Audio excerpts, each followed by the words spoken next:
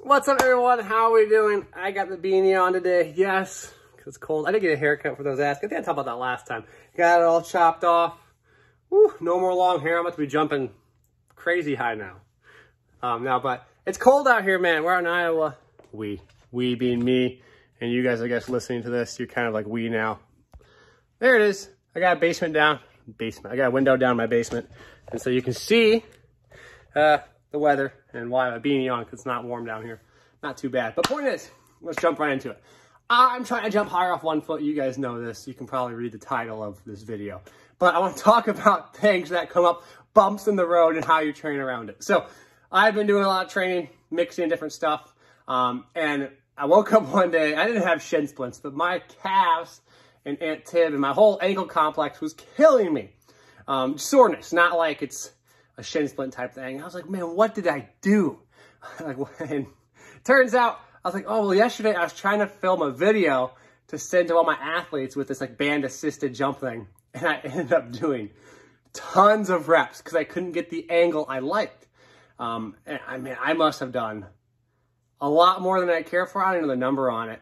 And I was kind of laughing to myself. I was like, well, I did my whole training program. And at the end of it, I was like, well, I want to shoot this one video of this exercise I did. And then I don't like the angle. Then I want to get extra reps in to make sure there's enough reps they can see it. So lo and behold, I did tons of reps. I was super sore. So learning experience. What do we do now that we have some aches and pains? Because aches and pains happen. I have aches and pains. It's called life. I train to perform at a high level. I typically, for myself, do a lot of stupid things. Too much volume, too much intensity, all the above. So I'm going to have aches and pains. What do we do with them and what do we learn from them? First off, learning experience, just be aware of your previous loading, right? What I did. But number two is how we can work around it. So I'm going to show you how I got in some plyometric-like activity without having to jump and run. I was in the basement yesterday and today, and I was doing this nice little pairing of an isometric back squat. I used the safety bar setup paired with rhythmic XPT rhythm squats. Now, the isometric was so I had a max overload, so I could have some sort of potentiating aspect. But you can see, though, I'm doing it with a rapid build-up and force. So we call these high RFD isometrics. Trying to produce movement. Build into it quickly. Building some force up with some intent. And then pairing it with an actual plyometric-like action. Now, I did this. I paired it together. I think I did 4 rounds of it, 5 rounds maybe. And that was a great way to kind of build back into it. Now today I was feeling much better and I wanted to ease my way back into some more jumping. So instead of doing the single leg cycle bounds, I did 1 set of those actually, but I stuck primarily to alternating bounds. A little less demand, a little less load, a little more horizontal, easier on the ankle complex. And I didn't do too many sets of them. So we're managing and working around some of these issues.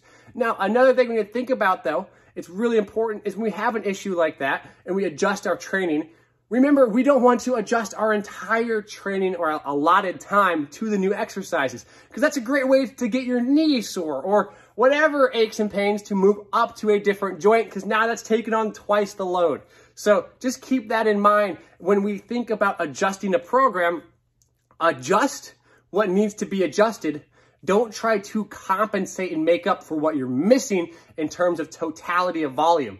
Let me give you an example, right? If I normally do plyometric jumps and I do some sort of, let's say, speed squat, and I can't do plyometric jumps because my ankle's bothering me, so I decide to do then speed squats. I don't want to take the volume and time that I would traditionally allocate to plyometrics and make it up with the speed squats. That's going to be tons of demand on my quads and my knees. However, if I can't do the hops and ankle stuff, but I can do calf raises, maybe I take a partial 1/3 of that allocated volume and apply it to those calf raises. Because again, I'm not really doing calf raises in my training a whole bunch and pretend, but now I'm going to do them as a substitute for my other plyometrics that are ankle dominant. But remember, it's a new movement and its acute to chronic ratio is like 0. I actually haven't done anything chronically, so anything you do is move high demand. So don't just substitute the demand. It's a great way to keep chasing around aches and pains. It's something I do time and time again, which is why I wanted to share it with you all. And it's something to think about as well. Sometimes you can just take a day off. Yeah, 2 days off. Sometimes time off is okay. You don't need to be thinking about, am I going to train at 90% every day or 85%? Take a little time off, get back to 100%, feel good again. and then get back after it. So maybe that's what I could have done and should have done. Who knows? But I just wanted to share that with you all and some of the pairings I was doing with my workouts. I appreciate you guys as always. I hope you enjoy these, and hopefully we can learn from them. In this case, I kind of sum it all together. Adjust your training where needed. Be creative. Understand what we can get in work-wise, what we can't get in work-wise, what we can adjust to kind of replicate some of the demands we're missing.